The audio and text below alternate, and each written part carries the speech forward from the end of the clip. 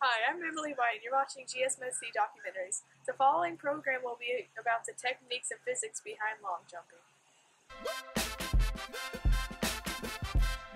And the trumpets, there you go. For long jumping, the jumper must first run down a 40-meter strip, and as they approach the mat, they should see a line, and with their most sturdiest foot, they should jump from the line onto the mat.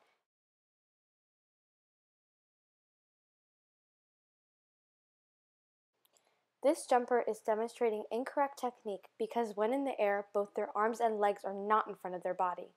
This decreases the distance jumped.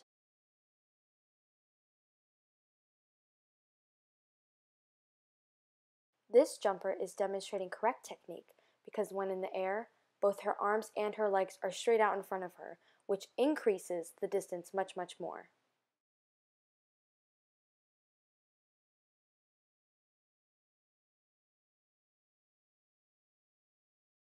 To find the force of a long jumper, you must have at least 3 known values: mass, distance, and time.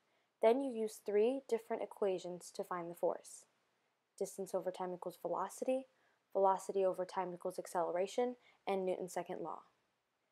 The first equation gives you the velocity, and in this instance, the velocity is 2.16 meters per second.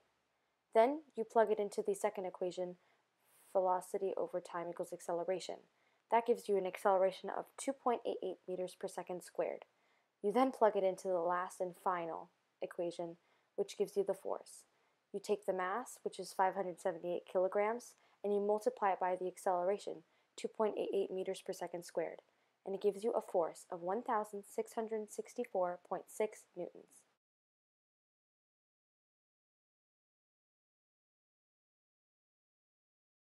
This is a graph that shows the correct jumper's projectile and velocity. The blue dots represent her trajectory, and the red dots represent the velocity, which is the slope of her position time graph. Here it tells you that her time is 0.75 seconds and her displacement is 1.62 meters. I know that her displacement is 1.62 meters because it is the area under the velocity. So let's recap. You know that your arms and feet should be in front of you and not pointing downward. And you also know how to find the jumper's force. Although there are more factors that contribute to a good jump, these 3 main ideas help you further your knowledge of both the sport and the physics behind it.